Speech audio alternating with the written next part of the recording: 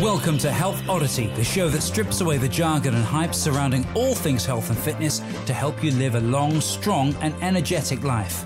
Lining up at the bar this week, here's Peter Lant, Paul Bassett and James St. Pierre.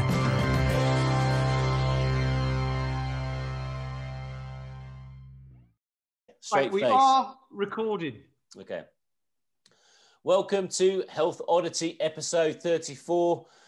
This week we're with the usual suspects plus a very special guest. But firstly, I'll just introduce our usual suspects, which is James St. Pierre. How you doing?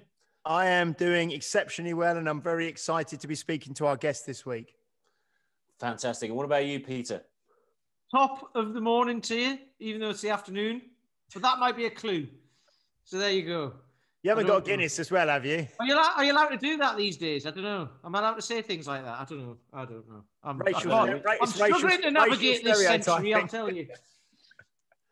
Okay, right. Okay, we're starting off in this manner, are we? Right, okay. Anyway, we've had some great guests on this year. It's been so fun to do the podcast. Those of you who've been listening to the podcast since the beginning, we're now 34 episodes in. And each week we're starting to get some of the best people out there giving you, I don't know, not only quality information, but people who are thinking really outside the box and living their ideas. So they're not just giving all the talk, they're actually going out there and doing it and performing at really high levels. And this week's guest is no different. We have Fionnbhárr, or Finn, as we like to call him, Toolan. And he is someone I met. Well, it was about the same time I met Peter and James. So back in the SMK in 2015, which is a kettlebell certification that we were doing with Strength Matters. And there was a load of people there that were just really top people. And Finn was there. And I remember you were just smashing the swing test. You were in my group along with, actually, we were all in the same group, I think, being taught by Mark Rifkin, weren't we? So yep. We had a great tutor in that certification and we all got to know each other. But since 2015, and I think it was starting to kick off for you, Finn, that you were entering into Kettlebell Sport. You hadn't started Virtue. Finn's got an amazing business over in Ireland, in Belfast, training loads of people from the city, taking them to very high levels. So he's a gym owner like us guys, training a variety of different people. But Finn is also a world champion in the sport of Kettlebell Sport, or GS Sport, or Giveaway Sport, in 2 different weight classes. And it's a tough sport. Those of you who listen to the Paul McElroy interview, he talked about how tough it is. It is something that I dabble in, but no way the same level as Finn. So I'm going to pick his brains on kind of how he suffers through that sport. But it's a tough sport to excel in. And he does that, and he's setting records all the time. So you were just starting your journey when we first met you, and you're now 5 years in and a world champion. So it's going to be fantastic talking to you. So thanks for coming on. Absolutely. It's been a wild 5 years, 6 years to say the least. And I just want to say thanks for having me on today. It's strange, coming on and you have guys like Dan John and Paul McElroy and Chris Lowe, who you work with, some top guys in their field. And I just want to say thank you. And also it leads me to my second point. Then how has it taken you guys so long to get me on? You've been too busy, mate. We were just talking about that. We've been trying to pin you down, but you're doing too much stuff. Yeah. You kept turning us down, saying you had better offers, I think it was,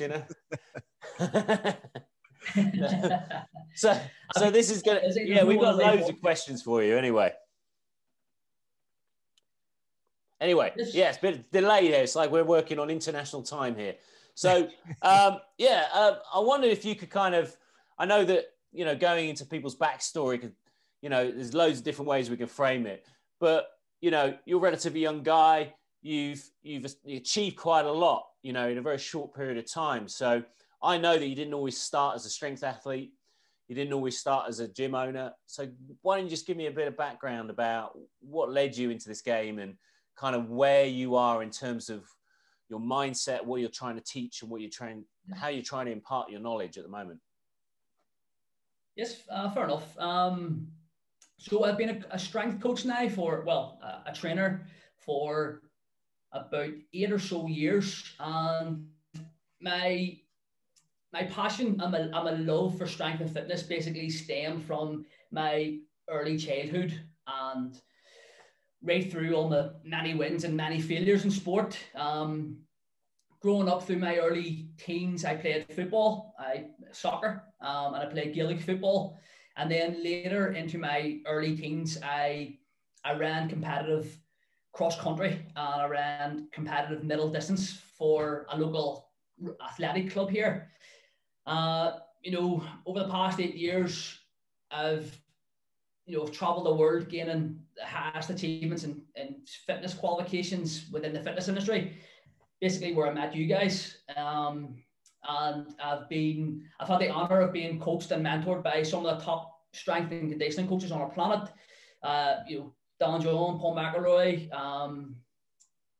Pavel, Mark Rifkin, Steve Cotter, to name a few. And basically, combining my career as an athlete and as a coach, I believe it's given me basically a rare and very potent mix of strength, conditioning, and knowledge. And all of my years of sport have basically, stemmed from all of those many levels of wins and failures.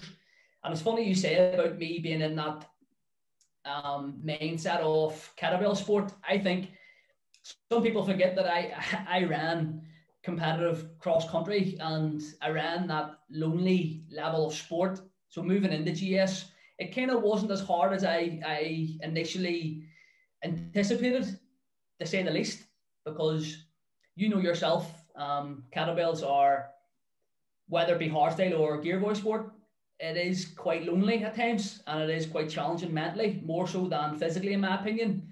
Especially gear voice sport, as Paul McElroy says one time on your podcast, it's like fighting with Satan himself. Well, I know that. I mean, I've just done one. I mean, I'm trained by Paul McElroy myself, and I know that he's worked with you from the start, and at the moment he's your strength and conditioning coach as well, and he doesn't suffer fools. And Peter as well is being trained by Paul, and I've not come up with an excuse that he's accepted yet.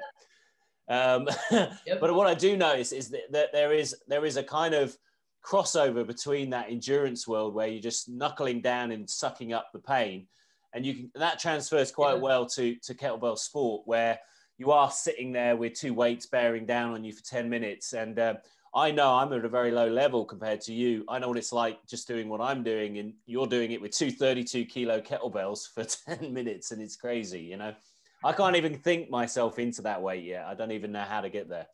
I haven't even got 232. I've only got one. It's the best way to keep it. 28. So what did you find, Finn? Because I remember once when you came over here and we talked, and I remember you said that you run the Belfast, was it the Belfast Marathon or something, that you went and you did a marathon and you did it in some ridiculous time, like your first marathon. I'm the type of person who does things so sporadically, in terms of, well, I used to be, not anymore. I think I've learned that through many of the failures I've had. Most of the failures that I've had have came through sporadic nature. But I'll never forget the time. It was 2012, and it was the Olympics, we had the Olympics in London, basically. And at the time, I was working in a local leisure centre, being a pool attendant. And it was a Sunday afternoon, and the marathon was on, in the Olympics, the London Marathon. And at the time, I was coming back from an injury, so I was running was very slow. I was just getting back into it, a wee small touch. And I'll never forget the time that I was watching the London Marathon, and I went, do you know what? Fuck it, I could do this. And I had a few years running experience, but the Dublin Marathon was about 9 weeks later or so.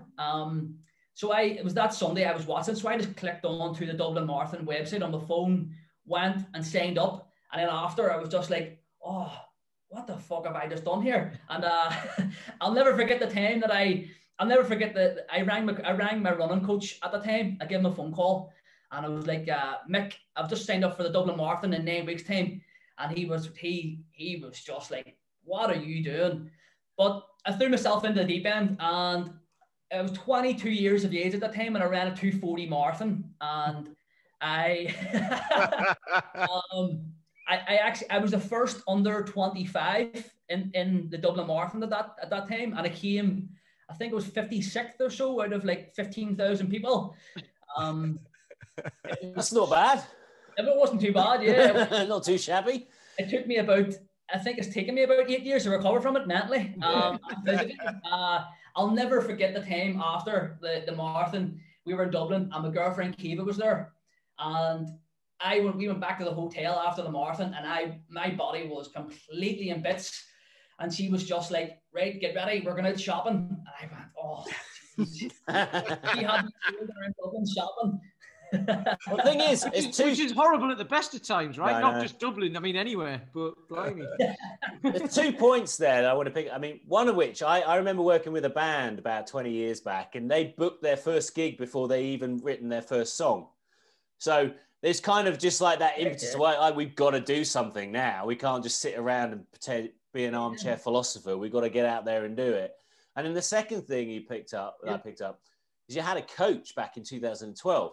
So right from the start, you've been thinking about, this isn't just something I do on my own. This is sometimes I kind of know that I want to pick the best minds to kind of help me fast track my results. Absolutely. Because to be honest, when I first picked up this probably goes way back to when I was 16 years of age. And like, I played football and Gaelic football from I was 8 or 9 years of age. So I always had a coach or a mentor. You play a sport as a young boy, you were always having somebody there to guide and direct you. And I always took a lot of accountability from that you do need somebody there to take it off your hands, basically.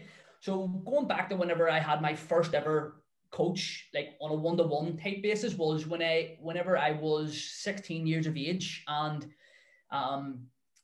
so whenever I was 16 years of age, so my name is Fionnbhárr, but whenever I was 16, I was relatively overweight, and I had a nickname called Fatbar. So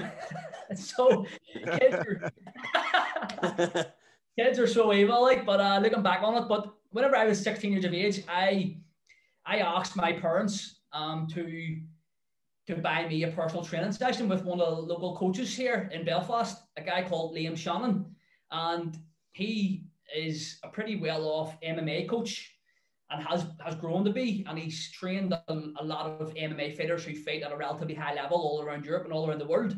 But going back to that one day, it was my 16th birthday, and my parents bought me my first personal training session. And that was my first introduction to kettlebell and barbell training.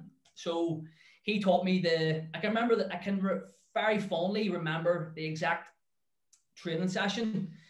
He taught me the kettlebell swing, the kettlebell snatch, the barbell back squat, the barbell deadlift, and the barbell bench. Now the barbell bench was taught on a Smith machine, which is not recommended. But looking back on that one day, I would never have thought that utilizing those tools from whenever I was 16 years of age and utilizing those 4 core movements would bring me to the level of strength that I believe is world class right now.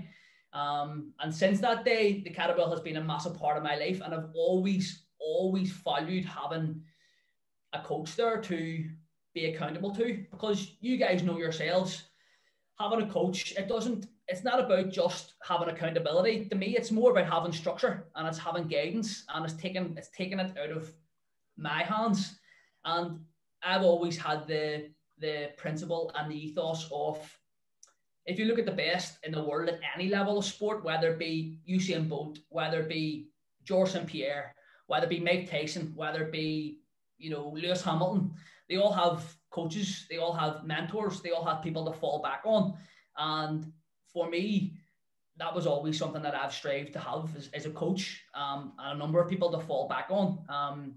Another big part of that is, like, you guys know yourselves, you're business owners, and I'm looking after so many people, and I have realized myself, if I've tried to write my own programs, you'll always take the easy way out, And the way I look at it is, I'm a big believer in walking the walk and talking the talk, and being able to walk the walk is purely, in my opinion, from having somebody there to guide and direct me and to push me. Because there's some sessions I wake up to some mornings and I'm just like, oh God, I can't be annoyed with this. But you'll go and do it because you know you have to, and you know that it's going to take me from where I am today to competing or to win competitions. So yeah. Excellent. Yeah. So I mean, what was one of the things that I come across, particularly with men, is that we're kind of taught as guys that, you know, you got to plow your own field. You've got to be a man of direction. You've got to know what you want. You've got to lead, you know, and so often I sit with guys and some people come in with the kind of coachable mindset already. They're kind of sitting in front of you and they go, right, you know what, the reason I'm here is because I know I can't do it on my own. I need some help, you know. And I always use the example of like a plumber. You know, I could probably do my own plumbing. I wouldn't be, it would take me a long time. I'd probably fudge it a bit, but it would get done. I don't want to do it. I get someone else to do it very quickly who's an expert. And we kind of offload that expertise in lots of other areas. But when it comes to our fitness, I think because we've got 2 arms, 2 legs, we've got bodies, we feel that we can probably do it ourselves. I mean, I sat down with a guy before the second lockdown and he's like, yeah, I've been doing German volume training. Yeah, it's working really, really well. But when we broke it down, it was evidently not working and he wasn't really doing it. And it was probably the wrong program for him. But by the end of it, I still couldn't quite, because he wasn't in that mindset of the value of a coach. So, I mean, how are you starting to kind of teach that coaching aspect to your clients? Are people knowing you as a thought leader in your area and that's why they're coming to you? Or is there a process in which you're trying to get them to think about the value of coaching? That's a good question. I think there's definitely an element of the 2 sides of that question, because obviously with the reputation that I've built and the success that I've built with the people who I've coached, you'll get people who come to me who do have a good level of experience, whether it be coaches or everyday athletes, as I like to call them. They will come with an expectation that I do expect them to already have a baseline level of knowledge and a baseline level of understanding and a baseline level of ability. And it's my job to enhance that even further beyond what they believed possible. And on the other side of the coin, in relation to your question, people do come to us in a way that they do want to, you know, people wouldn't come to us if they didn't actually want to benefit themselves or to improve their quality of life. That just goes without saying. So there will be an element of people who, there is bluffers, there is people who don't really want to help themselves. But to be brutally honest, I've kind of weeded that out in a way that I don't really get that type of person coming to me. And I'll be honest, if there is that person coming to me, I would say that they're not my type of person I like to coach with, and I mean it in the nicest way possible, because ultimately I only want to work with people who, 1, want to change their life for the better, 2, who are willing to put the work in, and 3, people who are not wanting me to hold their hand, people who are not, you know, people need to be self-motivated in a way where they have to actually put the work in themselves to get where they want to be, because without that level of self-motivation or self-determination, you know, they're not going to get to where they want to be at the end of the day, and they're going to be banging their head off the wall. Are you finding that mindset, because you see, it's a mindset thing, isn't it? And you could have someone who's a total beginner with that mindset and someone who's quite advanced. So are you getting people turning up to your studio who are like, I've never picked up a weight in my life, I've got a back problem, but I'm in the right zone, help me? Very rarely, to be brutally honest, because most of my clientele who I coach with and have coached with for the past few years are predominantly either coaches who are wanting to better and further their knowledge as a coach in terms of their technical ability and their ability to coach better, which is a big compliment, and I take that as a big compliment. Also, I've found that a lot of coaches come to me because they see that I have coaches and they want to have a further and greater ability of strength and fitness, hence why we all have coaches. And in terms of mindset. I've never been one to kind of really go into that mindset element of training. I'm a big believer in just either have the mindset because you want to do it or not, and your discipline and the fact that you have a goal in line, and that should be enough for you to kind of see that should be enough for you to stay motivated, basically. There's a great I think Paul McElroy put a great post out many years ago, and it went viral, about motivation being one of the last things on somebody's mind when it comes to a goal. It should be way down the bottom almost, because your motivation should be just natural, in a sense that, okay, you're going to wake up some days where you're not going to feel like you want to train, and you're going to wake up some days you're going to feel like you want to train, but ultimately your motivation should be the fact that you're showing up every single day and you have an end goal in sight. This is the funny thing, because like, I understand exactly what you're saying. So what might be happening there is, so somebody who hasn't necessarily got the mindset to say, right, I'm going to get up and train every day, blah, blah, blah, blah. Like the stuff you go on about on social media, you were saying, like, you used to say never miss Monday. Now you just like never miss a day, because like it all matters, right? But there's some people who just can't comprehend that. But you might not have the empathy for those people, is what you're saying, I think, because you've never had that mindset, because you started at a young age. Yes. You don't really get it. Whereas someone like me, I didn't start until I was in my mid-30s. So I get when people are like, you're a coach, so basically you do everything for me, and I just have to, like, I'll just be around over here and you'll get me the result. It's like, because people think a coach is going to do everything for them as well. And it's like, no, a coach is there. Just make sure you bloody do it. They don't do it for you. You've still got to take responsibility, which is a lot. The way I look at it is that, I grew up in a level of hardship, and I grew up in a lot of my life has grew up in a level of hardship, and I've had a lot of trauma through my early years with my family and my own life, and I always looked to sport and exercise and fitness as an outlet. So I use that to vent my aggression, to vent my emotions, and I've never really looked at anything else as a way for that. I grew up in a society where, I know you had Paul McElroy on before, and he spoke about growing up in a society where it was a war zone. Technically, we grew up. I'm very happily 10 years younger than him, and I'll always make him aware of that. And because of that, I grew up in a different era where I didn't grow up in that war zone that he grew up in. So whenever I was in my early teens, I had two options. It was either go down the lanes of drink, drugs, alcohol and drugs, or go down the lane of playing sport. And the society that I grew up in, which is predominantly working class, I was almost like a rare person to kind of just stick to sport. So, because of the trauma and the hardship that I had with my family and my early teens growing up, I use sport as a means for me to kind of vent all of that. And that mindset that I had, I do expect people to have it to a certain extent, and I do empathize with people who don't have it. And it's took me a while to kind of come around to terms with that, because I know people, I think I don't want to fall in the trap of expecting people to have the same mindset as me, because ultimately I know people don't.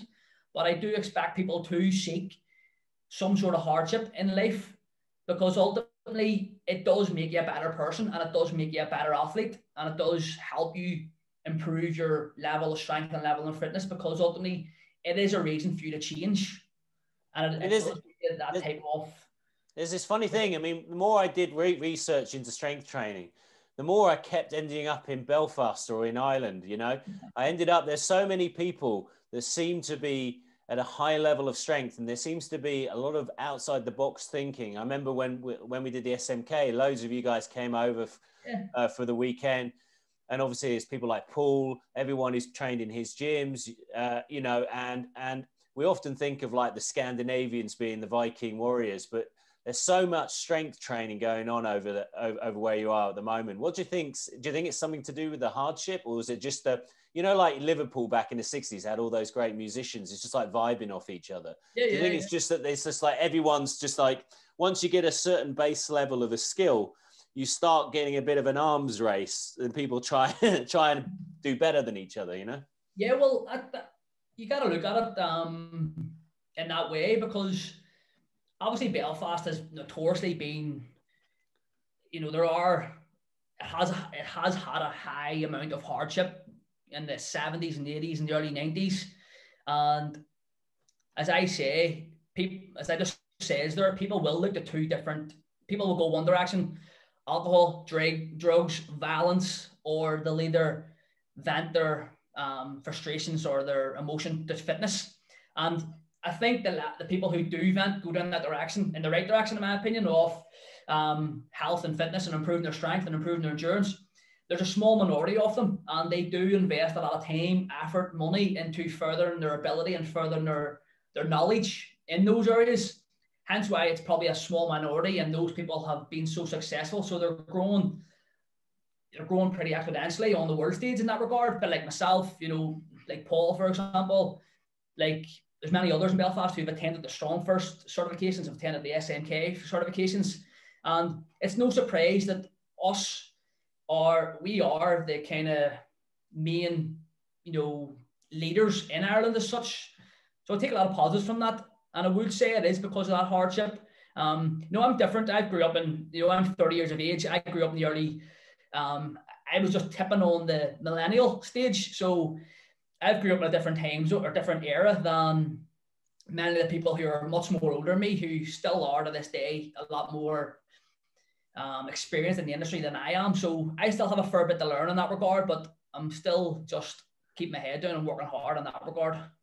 It's interesting because I think probably you're the youngest guest we've had on out of the 34. I can't think of anyone younger than 30 that we've had on. So, but you're so, you know, committed and single-minded and I don't want to use the term motivated, but, you know, kind of dedicated and committed, you know? And I think it's interesting because all the guys that you train and because you are this certain way, I think it's very true in this industry and probably in any industry, you attract people to you that are kind of, that like you and that want to be like you and that are kind of drawn to the way that you train and the things that you do. So all the kind of people that you share their stories on your social media and that sort of thing, they're also very committed, very dedicated individuals. I know you have lots of people who do like the tactical strength challenge and then go on to do certifications themselves. And you've got, you know, rugby players and, you know, all these different players and things. So I can see that you're really attracting people to you and creating that community of like-minded people, aren't you? Different to the way that I might do it and Paul might do it and Peter might do it, but you've got that niche where you're working, haven't you? And your people are drawn to you because of that and what you're doing. Absolutely, and I take a lot of pride in that, because I don't like to spend my time with time wasters as such, and I think that kind of comes across in my message and the people who I am working with and the people who I've promoted as such.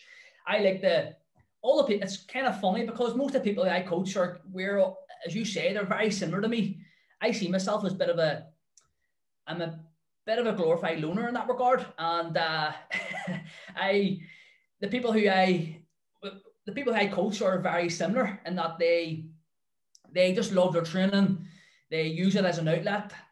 You know, I'm very busy with my business and so forth, but training is my only form of outlet. You know, I still this day, I don't drink. I would have the odd bottle of beer now and then, one max. Hands on my heart, I've never taken a drug in my life.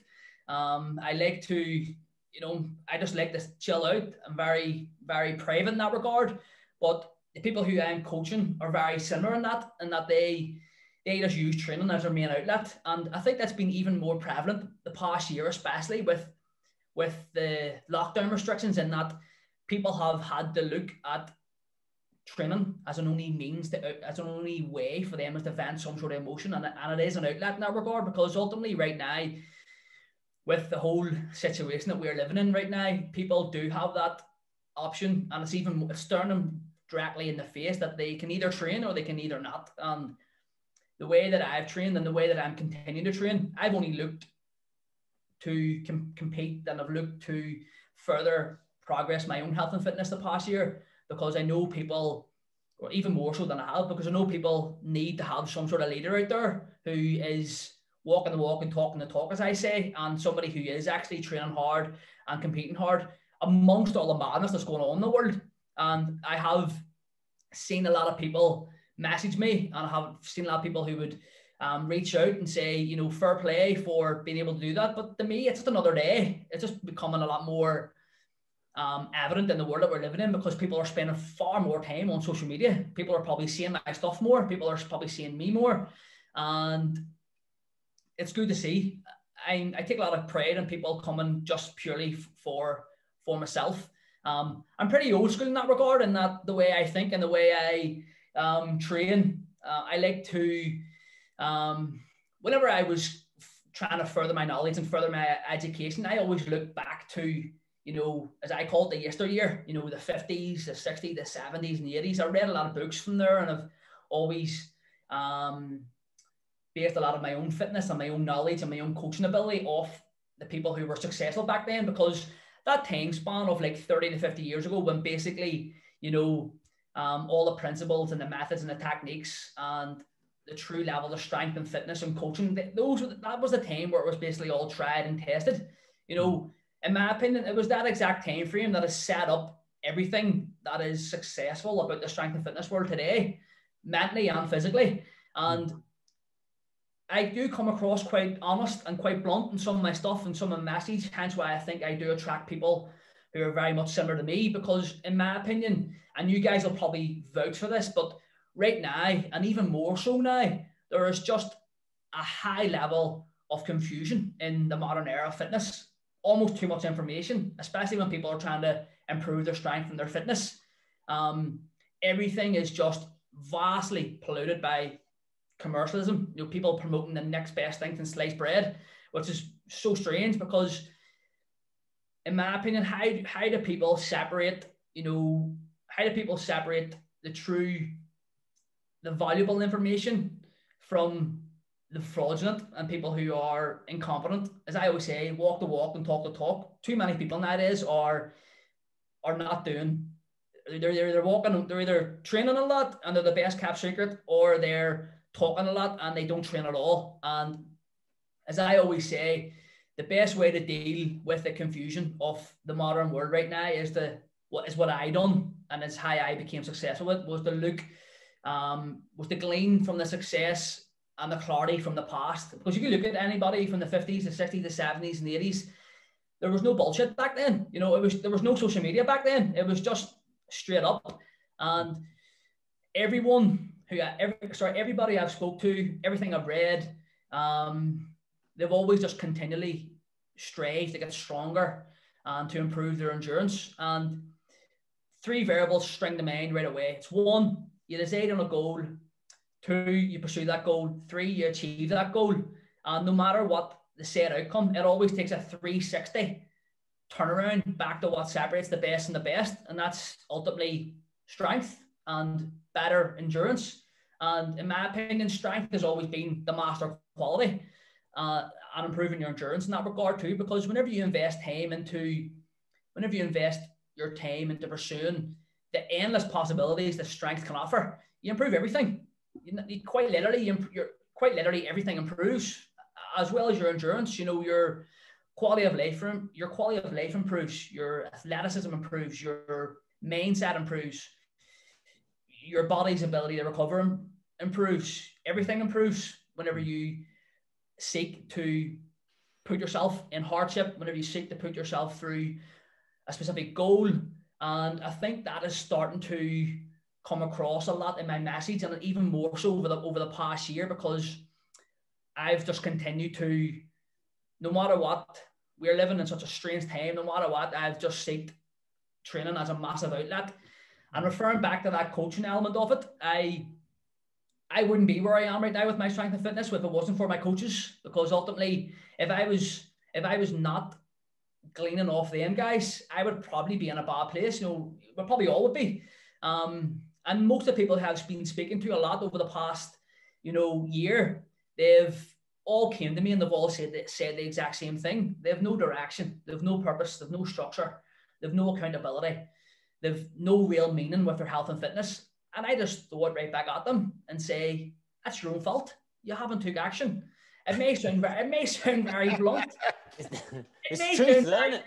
And it may sound honest, but in my opinion, people need to be told the cold hard truth nowadays. Ultimately, people need to be told the truth, and I think people appreciate a lot for it. I think people appreciate the truth and the bluntness a lot better, and I think that comes with me as a person, because as I grew up, I was told things straight. I think it's just a Belfast thing, or it's an Irish thing, that you're told things straight. This is how it is. It's either black or white, and you can take it as it is. And I think that's coming across in my message. It comes across how I coach. All the people who I do coach will vouch for that. I just tell it as it is. Yeah. Because the thing is, it's funny. Sorry, go on. We all three of us wanted to ask a question. You go first, Pete. Pete. Well, thank you. No, it's funny because like one thing you said was trying to get through all the crap that's out there in the industry as well, which is exactly what this podcast tries to do. Yeah. By the way, that's why you're here. Subscribe. It's one of those things. It's like we're trying to give over information to people who don't necessarily know what to look for, and say, not like this is the way to do it, but here's some ideas and here's some people who you want to listen to because they know what they're talking about. Yeah. James. But guys are sorry. Look at it this way, Yeah, no, but I find it quite refreshing because I'm 30 and majority of my clientele are anywhere between 25 and 40 years of age.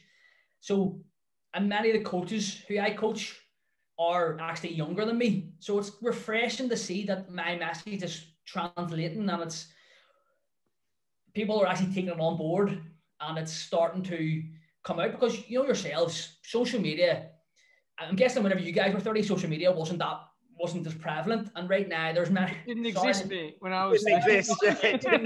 What are you saying? I'm older than the internet. It's so strange because,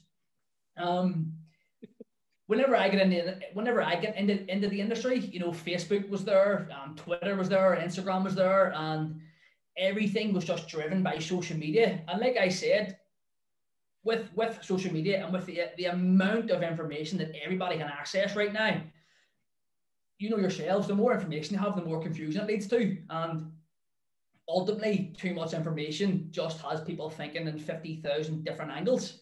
Where I don't think it's necessarily too much information as well. I mean, that's a major thing, but there is misinformation out there that people will sell stuff on the back of. They'll blatantly put out misinformation, and there's very little comeback. There's some people on Instagram, whatever, who've been fined and sued and all of that. But compared to the amount of people who are out there doing it, it's very, very, very, very small percentage. So there's people out there who are just making millions out of flogging crap to people, and they know that message. They don't believe it. They don't live by it, and they know it's not necessarily true, but they've got to do it anyway because they've built that. They've built that into their social media, so they can't get out of it anymore. It's bonkers. Well, it comes down to two things: commercialism and capitalism. Commercialism is just driven by the amount of stuff that people are putting out information-wise on social media and advertising, and then on top of that, people are just making a shit ton of money. You can't fault them for making money. That's all well and good if you're selling a product. As far as I'm concerned, if you're selling a product, right, people can buy it, that's fine. But when you're dealing with people's health, that's the huge problem that I find. When you're dealing with people's health, it can cause huge problems and there's no repercussions. You can ruin someone's life by giving them the wrong advice. Absolutely. And the way I look at it is also, I think people in general aren't stupid. When people spend money into things, they are going to, you buy cheap, you buy twice, as I like to say, or if you don't spend the money, you're not going to get quality. Ultimately, people will make mistakes where they will spend money and their investment won't match the outcome ultimately when it comes to investing in a coach. But I think people are starting to see the light, and I think people will spend money on certain coaches, and people will eventually finish a specific program or finish a specific product, and they will ultimately see the light at the end of the tunnel, whether it be success or not. But it just boils down to this, you know, people aren't stupid. People will see the truth for what it actually is. And I think those coaches out there, I'm not going to start belittling people, it's not my form, but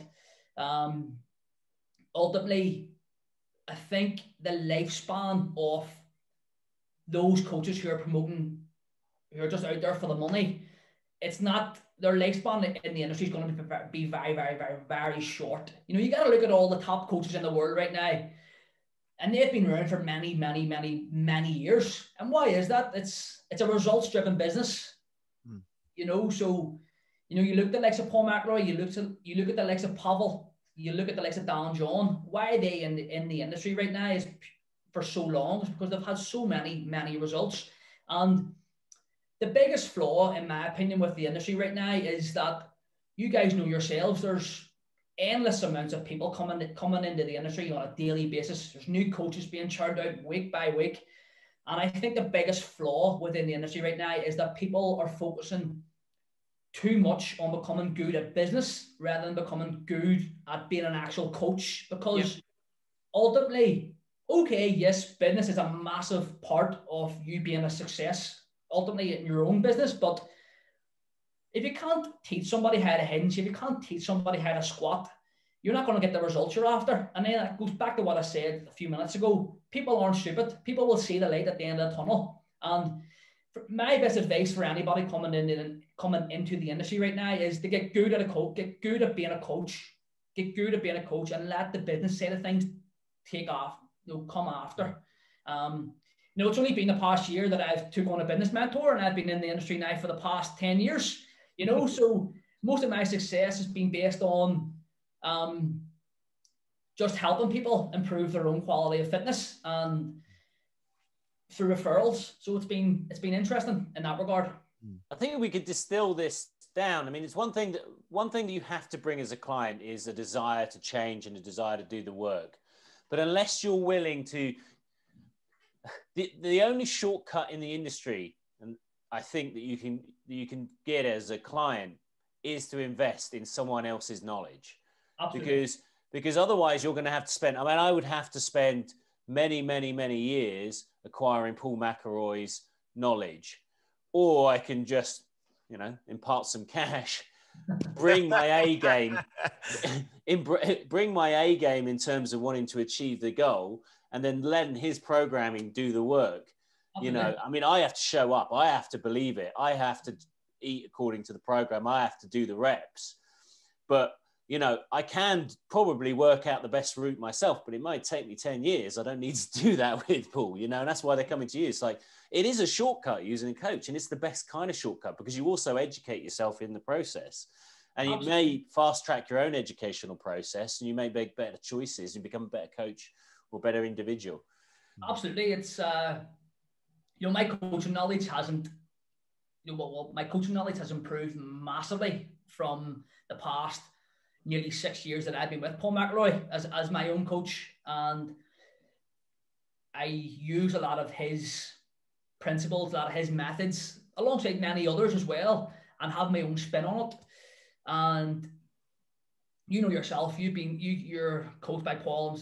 It's so simple, and it's so. I don't mean to undermine it in that way. He'll probably hate me for saying that, but the way he programs is different level, but it's also quite simple. And I'm not trying to contradict that in a way. But well, you get the plan through, and you go, oh, of course it's that. When you look at it, you go, yeah, of course it's fine. I'll try and guess what it's going to be, and I'm usually right. I'm like, usually right. What are you doing for? I'll just do it myself. yeah. But then suddenly he'll change the direction a little bit, and you didn't expect him to go. You expected him to go right, and he went left. Yep. And that's the interesting thing. And also, he expects a video from me, and he expects me to show up. And he also won't, like I said earlier, take any excuses. I mean, I tried to convince him my legs were too long at one point, you know, and that's why I wasn't deadlifting very well. And I'm coming up with some other ones. I'm working on them. Yep. But today he had me doing 25 minutes of snatches, which, you know, I didn't I didn't mind. I could do it. I mean, if I look back in the past, I mean, it wasn't 25 minutes in one go. I mean, that would kill me. There was rest in between. But, you know, it was after jerks. It was after squats. And the volume of training I'm doing now, I would never envisage for myself. Yes. You know, I wouldn't have thought that I had the capacity for it, you know? Yeah. I think it refers back a fair bit to what we were speaking about earlier there in relation to people are attracted by people. But me and Paul grew up in basically the same place. We grew up in West Belfast. It's funny, obviously everything's separated by north, south, east and west, but if you've come to Belfast, literally if you go to North Belfast, West Belfast, the east and the south, it's literally like going into four different areas completely. But we're, you know, me and Paul grew up basically in the same community, and I followed him for many years. Not that sounds creepy, but like I read a lot about him, and I watched a lot of his stuff on YouTube. But it was funny how we kind of crossed paths and how we initially started coaching, or how I got into GS. It was back in 2015, and I was basically at a crossroads with my running, and I was almost just falling out of love with it. I got to this point where I just didn't like what I was doing anymore. I knew there was something else that I just didn't like it anymore, what I was doing. I was running just for the sake of running. I had no drive, I had no path. As I always say, I had no purpose with it. I was just running for the sake of running. Probably very similar to the way people nowadays are just training for the sake of training. And I always knew of Paul McElroy, but at the time I was coaching alongside a guy called Paul Murray, who actually gave me my first opportunity as a kettlebell coach. And Paul Murray was at the time part of a very small group of people who were basically, as I like to say, Paul McElroy's like guinea pigs. Because at the time Paul McElroy was starting his own like kettlebell club. And he wanted to take people from having a very baseline knowledge of kettlebells to competing on the world stage. And that was, so there was this one day where I was in the gym and I was doing hardstyle kettlebell snatches. And in the corner of my eye, I seen the 5 guys going into like the depths of hell with a 16-kilo kettlebell doing this GS training that Paul had prescribed to them. But I was looking at them going like, and these guys were like 85, 90, 100 kilo guys, and they were being tortured by a 16-kilo kettlebell. And I was looking at them going like, I could do that, no problem.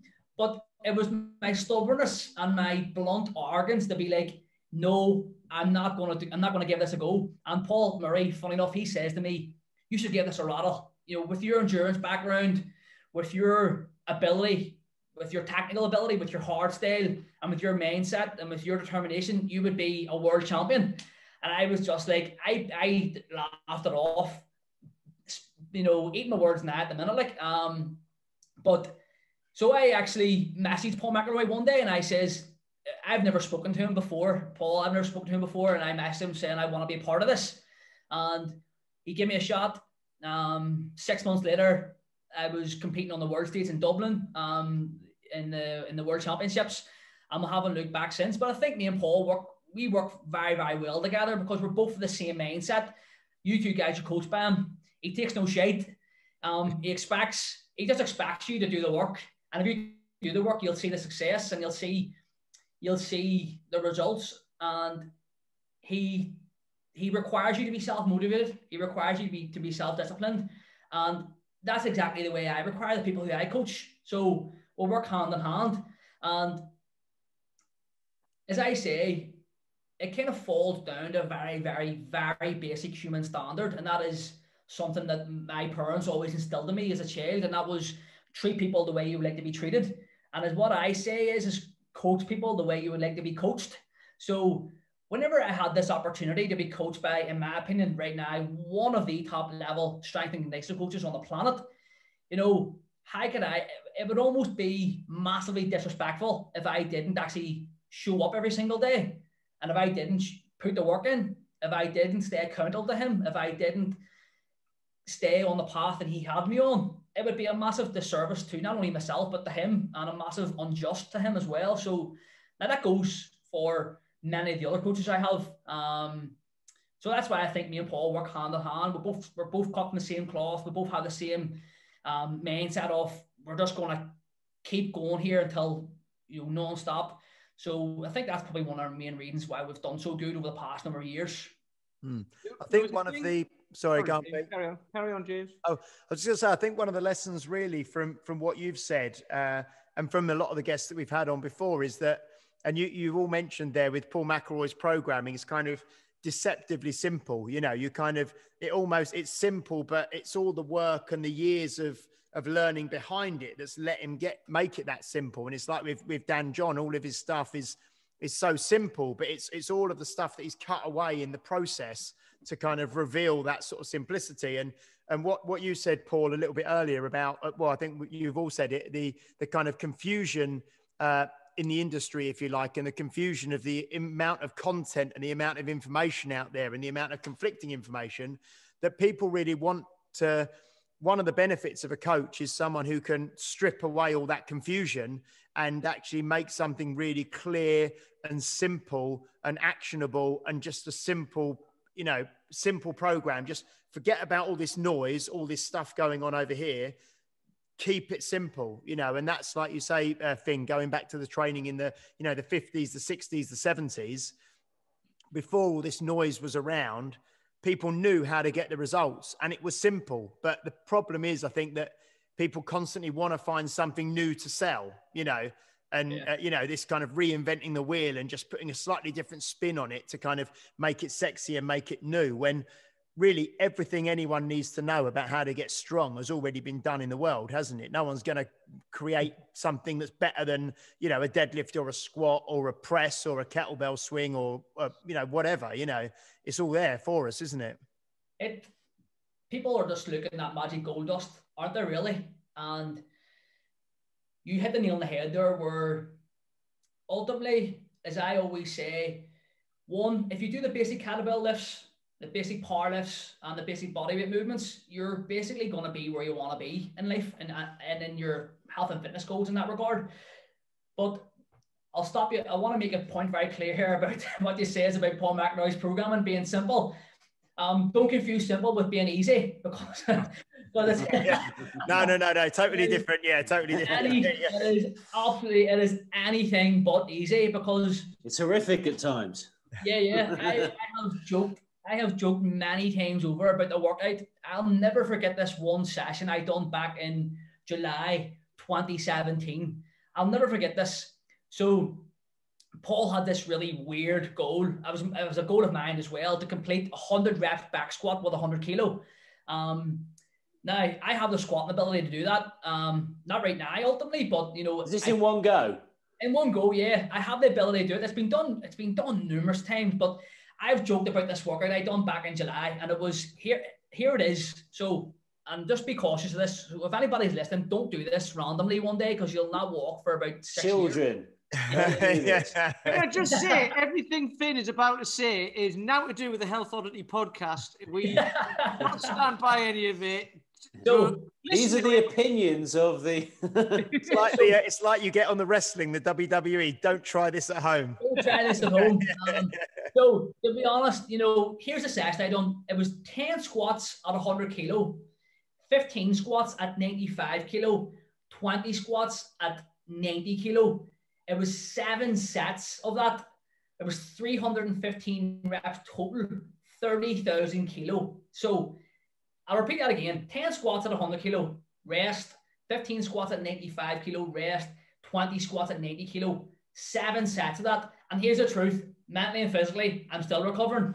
Well, the thing is that I get is you get the number, you get the thing through, and you suddenly start doing some mental calculations of where this is going to take you. Exactly. And you go, so we're going up to 10 sets of 10 in ladders from 1. That's 300, you know, or something like. I remember doing 200 pull-ups in a session, you know. Well, do you want me to tell you? What I love about it is I saw Finn post something the other day. So you did your one day, you did like a kettlebell workshop, didn't you, for a day last week? Didn't you? Have you got me? Yes. Hello? Yeah, So you did that. Yes, You had like a steady amount of pull-ups to do that day. So you did half of them in the morning. You did like 60 in the morning, 60 in the evening. And I did something similar on Saturday. I had stuff to do, and I'm like, oh, that'll take about an hour. And it doesn't, because you're like, well, I need to in between. So I ended up finishing off my session doing push-ups on the kitchen floor while I was grilling some bacon, doing pull-ups, like, you know, doing my push-ups and then my pull-ups and then coming back and then flipping it over and then frying some eggs and then going back out and doing it again. So, like, it's one of those things, like you say, the mentality of, like, I've got to get this done. Yeah. But then if you can't fit it in, it's like, no, I can. There's some way I can do it. There's a way I'll be able to fit it in. And at the beginning of lockdown, you said that as well. You were like, pick a space at home that you can call your workout space and use it. Yeah. But I think that refers to, there's a few points here I want to point on, and that falls back on what I like to call the meat and potatoes, in that if you look at any classic dinner, any classic meal, it all forms around a portion of meat and a portion of carbohydrates. Now, how that refers to programming, if I told you what I have done over the past 6 years to get me to where I am on a world level of kettlebell sport, I have back squatted, I've deadlift, I've bench pressed, and I've military pressed. Kettlebell ways, it's been kettlebell jerk and kettlebell snatch, pull-ups, what else? Maybe some ab wheels, maybe some hanging knee raises. Like 10 things max exercise ways that have taken me to where I am with my current level of strength and fitness. And ultimately, there's a lot of information you have to glean from that, because people are seeking continually to seek that magic dust or that gold dust in that regard. And really, that's all people really need to have. It's a very small amount of exercise list, and that's the way I program with people too. And it's a big eye opener for many coaches who I train, that they come to me and they look at their program. There's maybe 4 exercises on it for that day, and they're like, okay, that looks simple, but it's actually not easy. And they realize the true value of actual structured programming whenever they get it. And the basics work, and the reason, as I say, the reason the best of the best is because they're better at the basics than everybody else. Now, in relation to what you say there about the time that people have, I was actually on a call earlier with a girl who has signed up with me as a coach, to meet a coacher. But the big question I asked her, and I asked everybody this whenever they sign up with me, is all I ask you is to commit to maybe 45 to 60 minutes per day, 4 to 6 days a week. And ultimately, see if you can't invest that amount of time and effort over the course of a week and over the course of a day, you're banging your head directly off a wall. You're not going to get to where you want to be with your health and fitness. And I don't care what anybody says. If you haven't got that time to commit on a daily basis, you're not going to get to where you want to be. And that's the straight up answer that I say to people. And it does relate back to a couple of weeks back when I was doing that workshop. I looked at my program that day and I had 8 sets of 1 to 5 pull-ups, and I was like, I'm not going to be able to do this in one go, because my arms are so long. It takes me about an hour to do 1 pull-up, the length of my arm, the distance I'm traveling. So so I've been down in the morning time and done a few sets in the morning and done a few sets at night, which is probably one of the beauties of that type of program. And it is very sub-maximal, and it can be done at any given moment throughout the course of the day, just as long as I get my sessions done. Well, I mean, one of the reasons I started working with Chris, who we've had on back about, was it last year or beginning of this year? Because one thing that programming does do, because of the sheer consistency, is you suddenly realize, and you have to make a decision, is that if you want to hit your goal, then you've got to recover as well as you train. Absolutely. Because if you don't, and particularly me, I'm like a 41-year-old guy.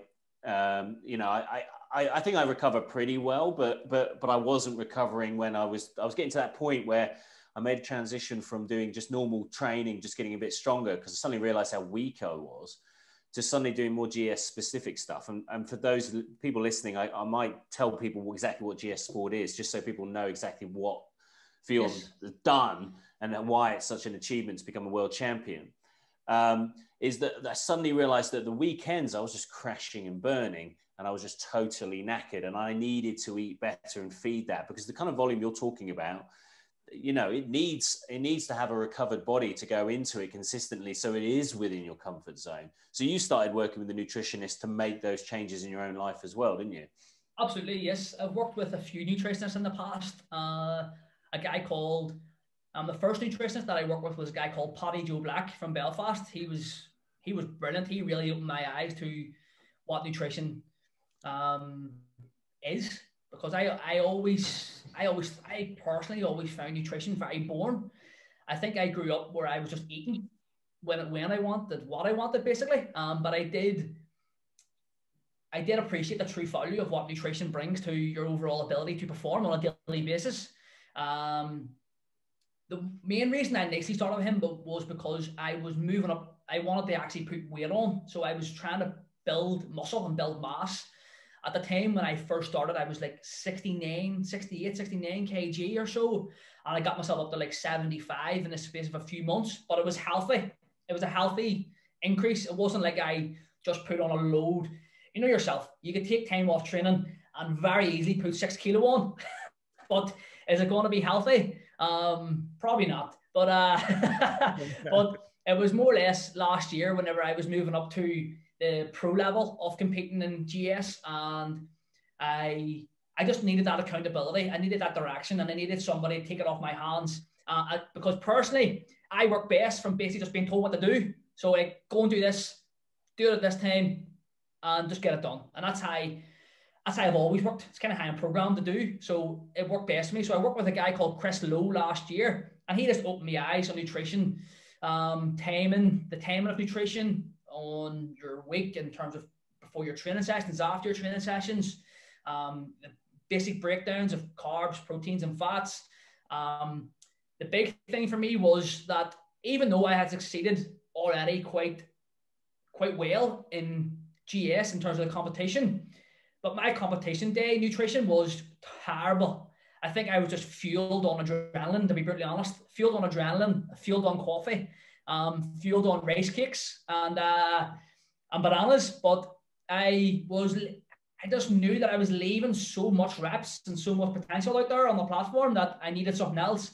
And the big takeaway from him was the competition day nutrition and the recovery of nutrition. Now, you guys know yourselves, nutrition comes in many different forms. It comes in nutrition.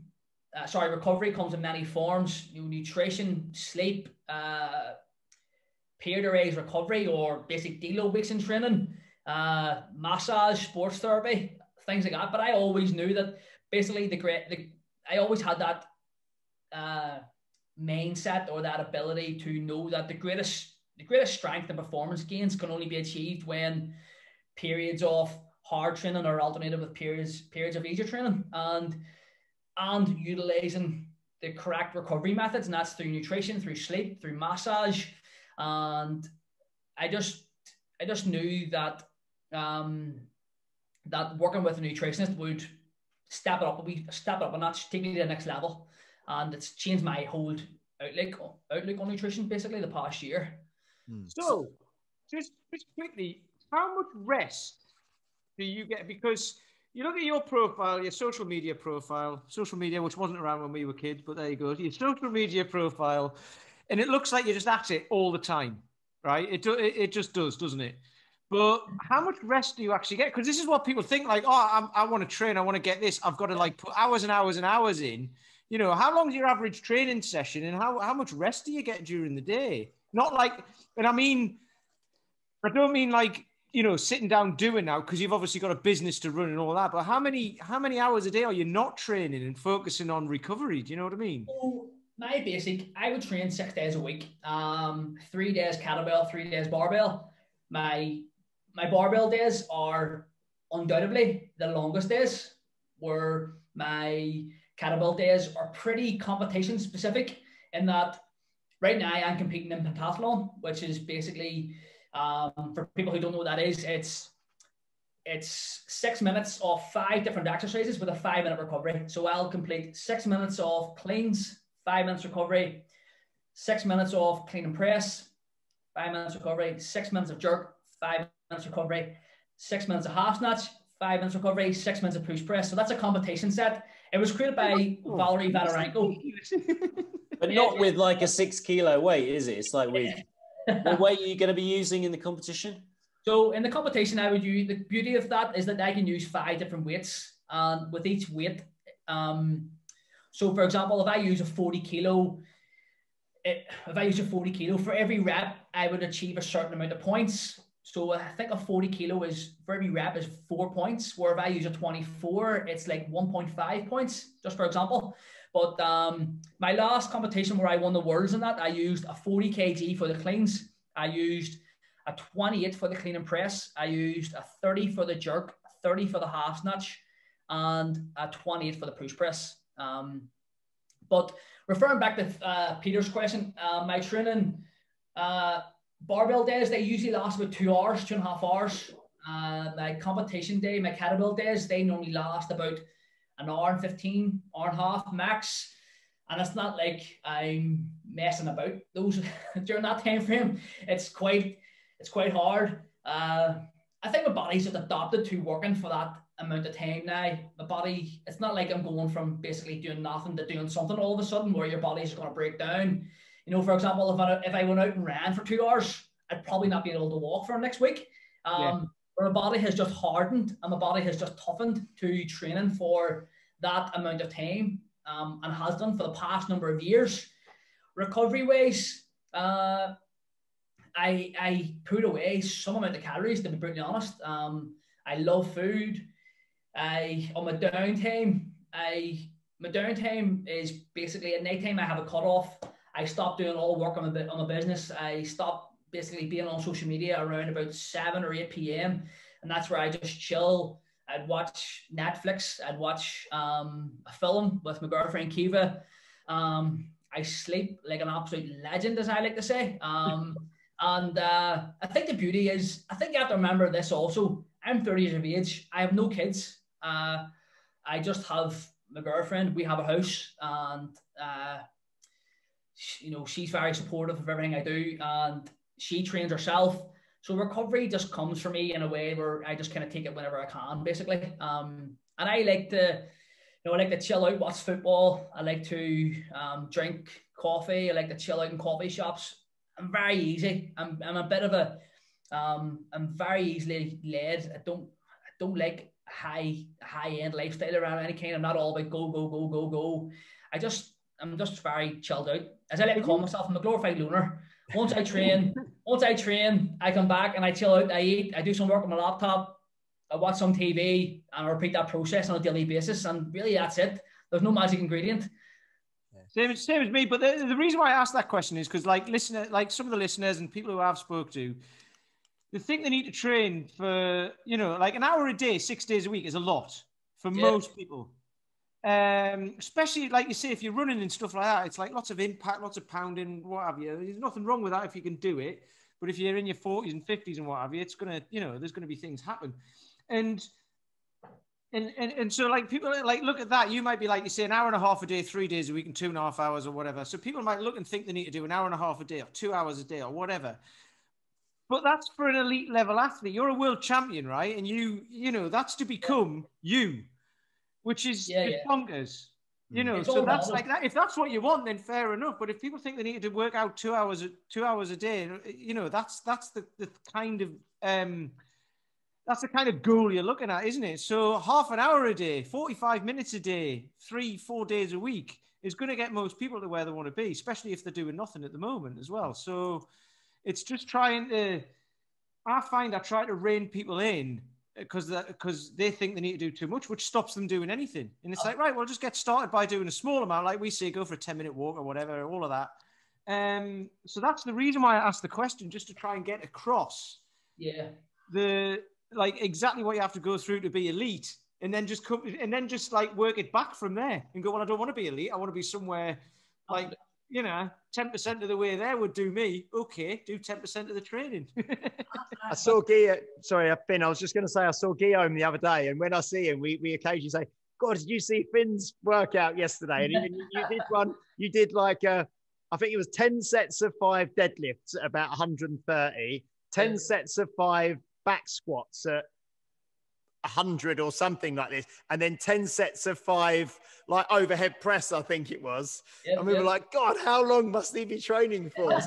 I said to Paul after we did the podcast, that's when I said to him, I was like, I want, because he got in touch with me anyway on Instagram and said, like, you know, I can help you out. And I was, so anyway, and I said, oh yeah, because I know Finn, you know, and you've been training him since 2015. I met you at the level 2 in 2015, I think. Level 2. That was with Dan John. That was great. I suppose, yes. But I said to Paul, I was like, he was a skinny little kid. He was a skinny little 25-year-old kid, right? And I said, and you've been training him ever since then. I'm watching him now, and it's just like, I'm like, Jesus, why can't I do that? So I was like, right, you're going to be my coach as well. Well, again, yes, it all just goes back to where basically you've had Dan John on the program. He just says, stick to the program and show up every single day. And if you were to ask Paul, what makes me like me in this regard, what makes me be where I am with my strength and fitness, I would probably put $1 million on it. He would say the fact that he shows up every day and the fact that he sticks to the program. And I must be one of the weirdest people. I think it's probably my OCD in that everything that Paul says, tells me to do, I do, literally. And there's really no secret ingredient around that. It's just, he rates me out a program and I do it every single day. And really, that's just it. You just, you follow the damn instructions, as they say. You just follow the instructions. Yeah. Yeah. And another great quote that Dan John says one time was, plan the hunt, and assess the hunt. And in my opinion, people spend too often planning it and then never actually do the hunt or assess it after. But just following through on that has been the big plus for me. But it's been a big lesson for me the past number of years. I think I'm finding that my body is starting to, I think I have the skill level there. I don't feel like I need to really train as hard and as aggressive I did maybe 3-4 years ago. The skill levels there. So it's just about maybe just sharpening the blade every so often and refining just tapping into the endurance side of it and just building it very specific to come into a competition. So I'm aware of. It'd be like Ryan Giggs, wouldn't it? Because I know you're a Man U fan, aren't you? It'd be like Ryan Giggs. Like as he got older, you know what I mean. You stop running around as much and you start like spreading the ball a bit and all that sort of stuff. That's what you're talking about. And I know nothing about football, so that's my knowledge out of the way on that. I was just going to say I'm aware of the time and things, but I was just going to ask you, Finn, what's next for you? What's the next kind of on a personal level, competition sort of level and that sort of thing? What are you working towards at the moment? Have you got something on the horizon? Yes, well, I have a few goals with my fitness. I'm short term, I'm competing in the European Championships here in like 5 weeks' time. And the big one for me is the Worlds in November. That's the way I have been programmed for the past number of years, is to look at your year in three main, separations or 3 main targets: the national championships, the European championships, and the world championships. Is that going to be in biathlon? No, well, I'm competing. It's a funny thing, to be honest, you say that, Paul, because last year I've competed in biathlon for the past 5 years, and my body has, I think the poundage and the amount of volume that I've done over the past 5 years has eventually caught up with me a wee fair bit. And last year, around June, July, August, September, I just got injury after injury after injury, and they weren't niggles; they were proper heavy-duty soft tissue injuries. And I just think the sheer volume and the sheer amount of workload that I've done with the jerk and the snatch has eventually caught up with me. Especially with the double bell work, it's so much more demanding than single bell work. Well, that's it. I mean, it's just worth telling everyone what jerk and snatch is. So the jerk is a 10-minute set where you don't put the bells down. There's 2 kettlebells I don't know if you're competing with the 232s, but people compete with 28s, 26s, 24s, whatever. But professionals at 32 kilo kettlebells, throwing them overhead using the power from your hips, both arms overhead. And then the snatch is a 10-minute set again, but with a single kettlebell, you know, this kettlebell snatch, 5 minutes with one hand and then 5 minutes with the other. And you've got to obviously do as many reps as you can within that time period. Yes. So, so I competed in biathlon for like 5 years, and then last year was kind of like it was kind of like deja vu all over again whenever I first entered into kettlebell sport, because with all the injuries that I got last year, I was almost questioning what I was doing, and I was at that crossroads again. I was at that crossroads again where I was going, I'm going to do something else here. I'm going to move away from this. I was actually ready to quit the sport altogether. I was ready to just kind of pack it all in and just continue to train, but not actually compete. Almost very similar to whenever I first started in kettlebell sport, where I was at that crossroads with running. I was either you go one way or you go the other. And I entered into kettlebell sport, but last year I had a few very bad injuries. You know, I tore my right hamstring. I had a minor strain in one of my vertebrae in my back. I tore one of my intercostal muscles, and this all came down in the space of like 4 months. So it was one thing after another. And you know, when you're injured, you kind of go into like a level of depression. Because you're so used to training all the time. When you go into injury, you start thinking about things. You're like, it opens up different channels in your head where you're going like, what the fuck am I doing here? Really, is this just, does the risk outweigh the reward or whatever? So I was at those crossroads, and I just realized that all of my injuries stemmed from doing double bell work. Not directly, but I think that was one of the main causes of it. So I was at those crossroads where I can either continue to train and compete in kettlebell sport, or just continue to train and not compete at all. So the pentathlon world championships were in November. So I was just coming back from injury, and pentathlon is single bell work. And you know yourself, single bell work is so much more easier than double bell work. And it was multi-switch. So I was just like, I need to find the enjoyment factor again. I need to find the love again in kettlebell sport. Because ultimately, if you haven't got that love or that joy or that enjoyment factor of your training, especially when you're doing kettlebell sport, which is hell, to be brutally honest. Some days I was going like, what am I doing here? How am I enjoying this?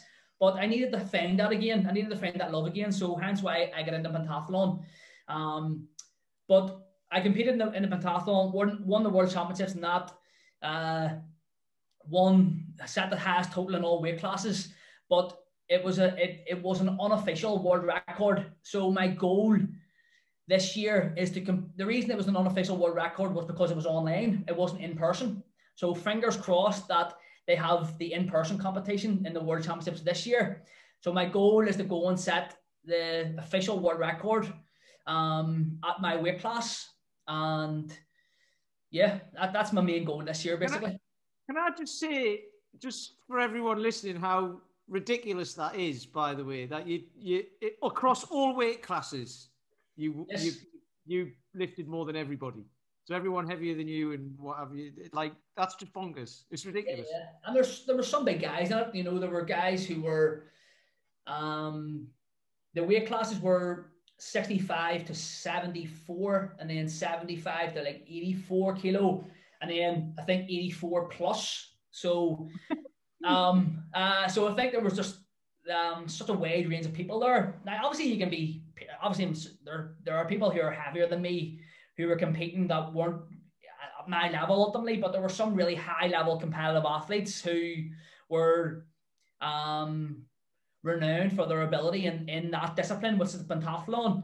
But I just walked in and just gave it my all and just walked out again champion. So it was kind of but that just comes down to like the gym on your own as well, right? So you were just on your own in the gym doing it. Yeah. I had my brother there. My brother was counting my reps. There's not even like a support with you or a crowd or whatever, is it? It's just.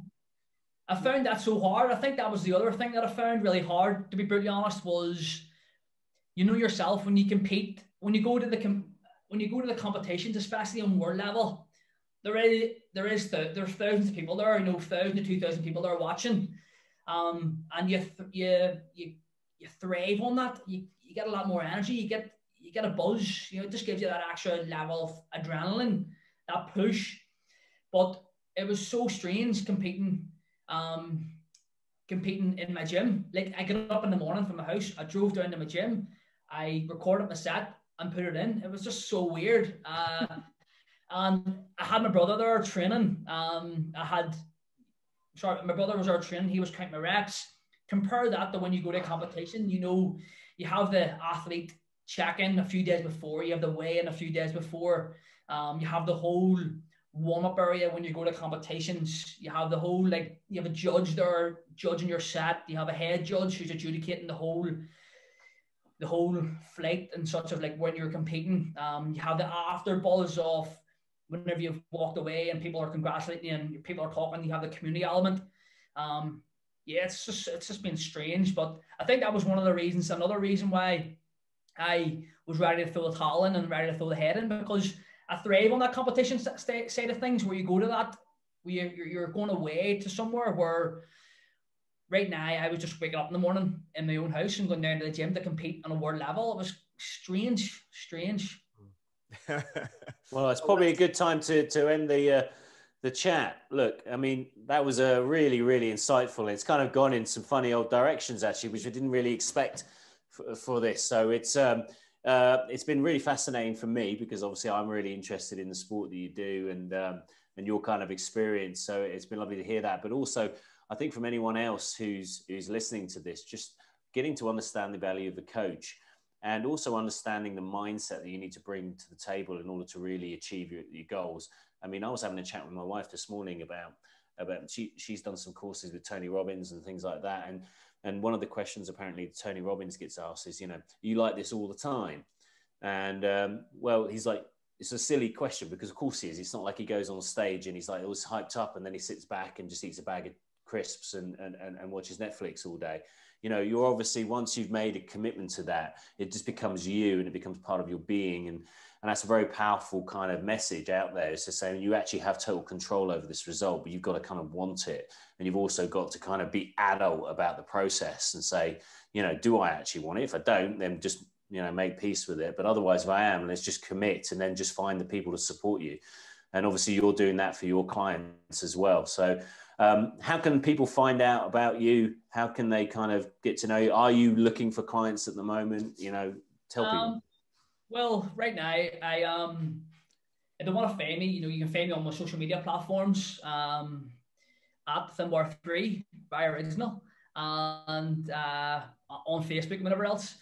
I'm not always the type of person to go and seek new clients. I have grown my online business quite beyond my belief the past year, because ultimately it's been the only form of coaching, truth be told. And when my gym opens up again, hopefully in the next few weeks after the lockdown, I'll be very busy. But if somebody's interested in improving their strength and their fitness and their health through the kettlebell, through the barbell, through bodyweight training, I've got the results and I've got the people there to back up what I do. So, yeah. So, James, do you have any other anything else you want to finish with? No, I was just going to say, obviously, I think the first time I ever met Finn was, did you do the SFG one when Dan John did it in Harlow? Do I remember you being there? Yeah, it was 2014, was it? 2014. Yeah, so I think that's the first time I met you back in 2014. Yeah, 2014. So I just want to say that, you know, obviously over the last sort of, 6-7 years time, it's been great to obviously get to know you more and to see your business kind of, you know, launch and grow and develop, and then you as a coach, you know, grow and develop, and obviously what you've done, you know, athletically yourself with your own sort of competition career and stuff. It's been fantastic. So it's just been really good to spend some time with you, you know, finding out more about your background and things. And yeah, I look forward to seeing you in person at something in the near future, some course or some conference or something. But no, it's been great catching up with you, mate. It's been really good. And Peter, I've only got one big burning question, and this is what everyone wants to know. And if you follow Finn on Instagram, you'll want to know this as well. Where do you get your shorts? They're sprayed on. They're sprayed on. Honestly, right? There must be some sort of thread that has been developed somewhere to keep seams together. I must be honest. In the most stressful situations. I have tried and I have tested so many shorts over so many years, but the only shorts that I have found that actually work well for me are Lululemon. They are undoubtedly tough. They are the best. I have, no joke, I think about 7 pairs of the same shorts that have accumulated over the past number of years. Can you remember Dan John spoke about shark habits? Shark habits, yes. You just big and you're done. I was just like, that's so me when he told me that. Less time thinking, more time doing, basically, it allows you. So yeah, if you see me, I'm most of the time always wearing the same clothes, but they're not the same clothes that I've worn for a number of days in a row. What is cool is because, like, obviously, Finn does a lot of lifting, so his shorts are like at the, they're at popping the forefront pretty much all the time. But just because he's got a big arse doesn't mean he's an Instagram influencer in that way. He's actually genuine. Well, I did see James Brees stole a pair of your shorts the other week. He was climbing up a mountain, wasn't he? I'm waiting to be taken on as a Lululemon ambassador. I may start tagging him in a few posts. Right. Well, on that note, James, do you want to say goodbye? Yes, goodbye. We'll see you next week. Peter, say goodbye. Yeah, goodbye. We'll see you next week. Who have we got on there? I think hopefully we've got Lauren Brooks next week. Lauren Brooks next week, yeah. From Finn, do you want to... Oh, sorry. Finn, do you want to say goodbye? Yes, just want to say thank you to Peter, Paul, James for having me on today. I appreciate the time. I do know it kind of went off the beaten track a wee bit, but I hope people take value from it and keep up the great work, lads. You're doing a good job. Thanks. Thank you. Thank you, everyone, for listening to the show. This has been episode 34. Of course, as with ever, please do subscribe, share the post. You can find us on YouTube as well on all the major providers. So if you've got friends you think this might be of value to, so send it to them. Please write reviews, etc., etc., etc. But thanks for listening. We'll see you next week with Lauren Brooks. It's Health Oddity. Take care. You've been listening to Health Oddity with Peter Lant, Paul Bassett and James St. Pierre. To get your regular fix of hype-free health, you can subscribe and leave a review wherever you get your favourite podcasts. You can find out more on today's and other topics at healthoddity.com or find us on Facebook or Instagram by searching for Health Oddity.